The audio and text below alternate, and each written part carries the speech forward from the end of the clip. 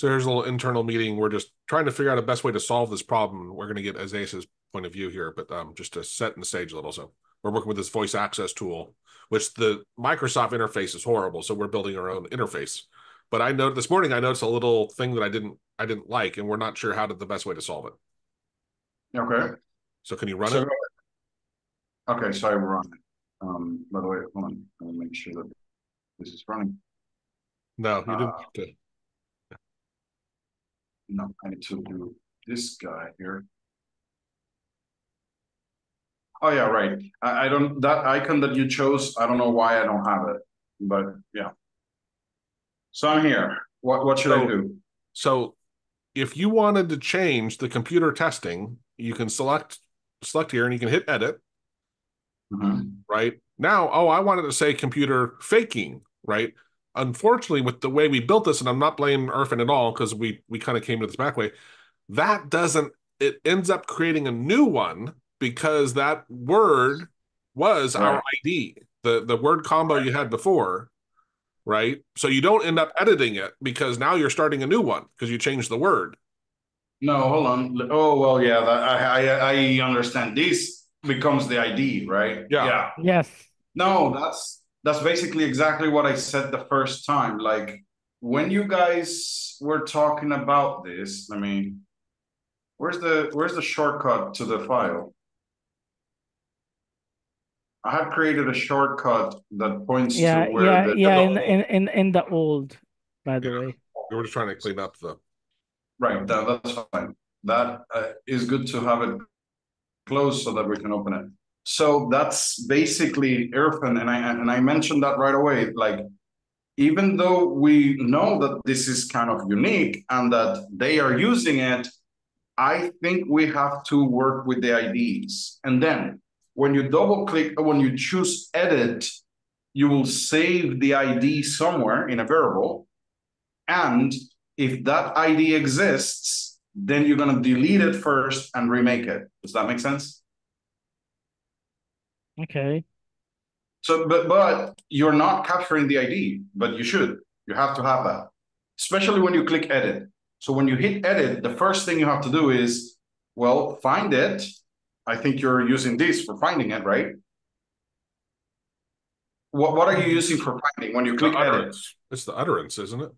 Yeah, I am looking for the utterances. Yeah, this one. This? Yeah. I'm creating. Well, you can only have one utterance. Okay, so okay, fine. But the problem is, well, no, then at that point, you just have to save that because the idea is keeping track of which. So when you hit edit, you keep track of the utterance, right? And when you hit save, but if you in the editing object, then you go ahead and find it and delete it and re-add it. First delete it before adding it. Actually, I am deleting it and also changing it. So can you run the script? The what voice we need to do access is when you hit edit voice access next, HK. When you hit edit and you hit next, voice access HK. Hold on, Irfan. Let me hear what Joe is trying to say. Hold on. So when you hit edit, no, we'll launch the GUI. But when you edit something, when you hit next, it needs to rewrite the name of that thing to be the utterance. So it that's where you're doing the updating. To your point, Isaias. Like if you change what I say, yeah. You know, if you because well wait now see that's where it's messed up. Also, the edit you can't change it. What we need to do is to be able to hit save, like you change it. Right. When you give it a new thing to say, we want it to edit that instance, not create a new one. Well, here's the problem with that. So let's say that I changed this to true. Well, let's say that I don't have that. Let's say, let me go back. And this, Irfan, I think you're noticing now why having the same button changed names is so weird. Because right here, oh, that closes the whole thing. That shouldn't close the whole program. No, it is the whole program is running. You have okay. to. Right. So this main GUI should not disappear if I hit edit. You see that? Like, yeah, how do I go back to the main GUI? This is just a dialogue. This is not, you're just doing something temporary and you will end up on the main GUI anyways. So now look at this. Okay. Look how this, when I click edit, this button says edit, right? Yeah. Is that correct? I don't think it is. Yes, because we are modifying it. We can delete it because this utterance already exists. I'm sorry, hold on. But here's the problem. What if I don't want to change the utterance? What if I want to change the hotkey that is being triggered? Yeah, but I didn't design it that way. Now you have to delete it. You see, that's what I'm saying. Then create it. Let me show you what I was doing. So here's my version of it. So the idea here is I already created. So when I hit add, I get this GUI with everything that I can add into a new one and hit add. Good, no problem. But if I open this guy to edit, I get the same exact GUI. The only thing that changes is when I click add, I first check if that thing exists or not. That's the only thing that can you create two scripts with same header string? No, because I have an ID. And then if I hit add and that already exists, then I will replace it. I will not add a new one because it exists. My point to you is in the other tool, on the voice access tool, where is it? You don't have the icon. Oh, here. All right. So if I close that, where is it? How can I go back to it? Yeah, the guy with the headphone. This guy? I thought you didn't have the icon. He's so weird. I get an error, but yeah, whatever. Oh, that's not it. Do the Control Shift L. Yeah, Control that Shift second L. one. No. So from here, when I hit edit, I should get the exact same experience that I have ever gotten, right? Now, I should get a quick shortcut if I want to save very quickly, right? But you don't know what I want to change. Well, you want to change just the utterance. Yeah, what if I want to change the group? What if I want to change the hotkey? What if I wanted to do something else? I want to say the same thing, but change something else. Right now, you're fixing it so that I can only change the utterance, right? What happens when I click edit? What happens when you can modify the computer testing utterance. So you can change the action. So hold on. If I hit now edit. Yeah, it is telling you it is doing Control F. Right, but this is actually weird. The word edit here makes no sense to me. Because we already pressed edit. The thing is when you are in that first one, you're not actually in the computer testing. You can still select between them, and then again, that's not Irfan's fault. We started off with this approach. Oh, I see. Okay. Yeah. Now I want to change this. Okay, so I say testing or computer test. Now that's one that does not exist at all. Right. But you said that you were editing something. So so I think the problem here is this view. Yeah. This view is repeated because this is the same as this. Because in here, I already chose the one that I want. You see what I mean? So when I click edit, why should I choose again the one that I want? You know, like you're doing the same step twice, I guess. I think when I hit edit, yeah,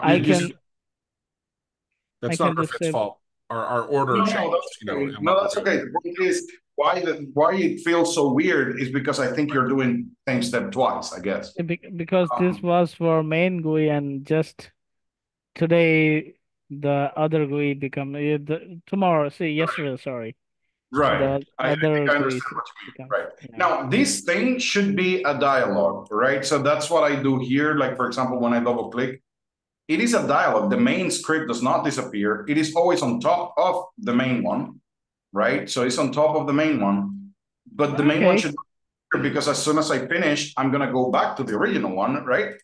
Yeah, I don't want that going away anywhere. So I because will we're editing. I can change it, so what is being needed here. Right. Now, But I will try to do it with a simple way. I do not change whole code. So yeah, so I will do some trick. Yeah, I think it's simple because we have the add here, right? And that comes right, we have the add. That's for a new edit. one, right? But the list, when you hit edit or add, doesn't matter. That is no longer a combo box. That should be disabled. That should be disabled. This will become the edit box, and I will remove the delete button from here. Right. And you don't need to choose anything. You're already in it. Yes. However, hit cancel. Well, go back to your other menu, which also I agree. Which we need a cancel button, right? Yeah. But Control Shift L. Here, well, you do have the delete. So good. Sorry, I didn't know we had. You can delete from here. Yeah, that's why I just noticed, like, you have the same thing twice, right? Because you so click edit. Try to change the trigger, click on the run program. Click on the run. So it is not doing it because it is fixed. So what I would do is, like, I will remove that condition. I will change this combo box, and then user have freedom to change everything. Let me tell you something. In here, that should never be a combo box because you already have the list in here. Well, but again, if you want to add a new one, let me ask you this, Joe. But I know, but Isaias, you got to keep in mind that other one was an afterthought. Right. Yeah. I understand. Yeah. So it was supposed to be the other way around, right? So the other one was the main GUI, right? Right. But yeah. So basically, what's going on is now this is our main GUI, and now this is our pop-up window. Right. Yes, definitely. And this would be, now you see the part that you are fixing the changing of it. That's exactly what I meant. Like, oh, when I'm editing, now you're restricting what I can do. No, what if I want to change what it does? What if you're telling me the only thing that you can change is this, unless you hit edit. And when I hit edit, it's only the trigger that I can change. Yeah, you don't know what I want to change. You cannot just force me to be only able to change one thing. So at this point, now that you understand more or less what's going on, so this becomes the main GUI now, right? Well, and we have one other question. Those things like deleting, choosing, then this other view should not have this or that. That's not about that. Yeah. And any restrictions about what I can change, that's gone. And this is the child window, right? Where the other one doesn't. Yeah, that should be a child window or So now the other thing is, let's say that we have that. So let's have this guy, right? Ooh. Right. So when I have this, now you have to keep track of what you picked. Now you pick this thing, right? Now I will use ID. Right, that should be an available. Yeah, now I will use ID for that. Well, if you wanted to, but the point is, whatever you're choosing, which is unique, right? You have to keep it in a variable so that if I change this to another thing, now when I hit next, what you're doing is editing the existing one because you have to keep track of you had an existing one, right? Yes. If that ID or that utterance exists, you're not going to delete. Well, you will have to delete. Oh, no, hold on. Can you modify the JSON object and then save it like that? I think you can, right? You just modify the object when you save, so ahead and saves the whole thing, right? Yeah. Yeah. That's it. So basically, and this is a very interesting topic. On the one hand, you have a file like this, right? But your script is reading this file into an object temporarily to modify it. And once you finish modifying, it replaces the whole file, right? Yes. So your object becomes your staging area in which you can make a lot of changes. And if you don't want to If you don't want to save it, you just don't save the object. That's it. But that means everything you're doing here, you're going to be working with the object. So editing works with the object, not the file. And once you finish editing all the object, and that means that I could save a few things from here, change the utterance, and then change the thing, and then change the action. It's just at the end when you hit save, that's when everything is going to go to the file, and then it reloads voice access. So I think the main confusion here was that now this GUI is something that the other do. Yeah, so they're coupled and they're doing the same thing, right? And then one other thing. Nope, don't stop. What I also really exit out of this one, but keep the now on here. What I realized, because, and I'm sure you've realized it too, is like, hey, I don't always have that voice access tool running, and it's not easy necessarily to find. So why don't we have a button here to start voice access? Yeah. It just happened to me that it crashed because I was testing something. It crashed and I didn't start it, right? And then when I was going to run this one, I was like, oh, voice access is not running. Maybe when you run this script, well, but no, it could crash at any moment. So we need a button here to voice access. To start voice access, yeah. And in here, you need a cancel button as well. So whenever you're editing, you need a cancel button. Cool. Okay. Right. Yeah, and again, that second tool was an afterthought, which is why we got in this situation. It wasn't an issue. I think that ties into a bigger topic of, and you have said this before, like, hey, we should plan the script before creating it, right? Now, plans can change. That's where the way how you code is going to be a headache for you later, or it's going to be easy for you later to add or remove changes. In this case, it's not a big headache. It's just like two things we're doing the same thing. But that's why you have to do those kind of things. You have to save yourself the time of, as you said, Irfan, like, oh, I don't want to rewrite the whole thing, right? So you said, I'm going to do some tricks, right? But what if you couldn't do the trick and you had to rewrite the whole thing? Yeah, that's when you have to make yourself things easier to do. This time I just have to disable few controls and remove some events, and then I'm good to go. Right. Just imagine if you had everything in one big function and stuff like that. That would be a nightmare. Yeah, that would be a great nightmare. Yeah. Yeah. So it's an important topic. Okay. Yeah. Thanks for watching, everyone. Please like if you learned something in that video. Cheers. Thank you.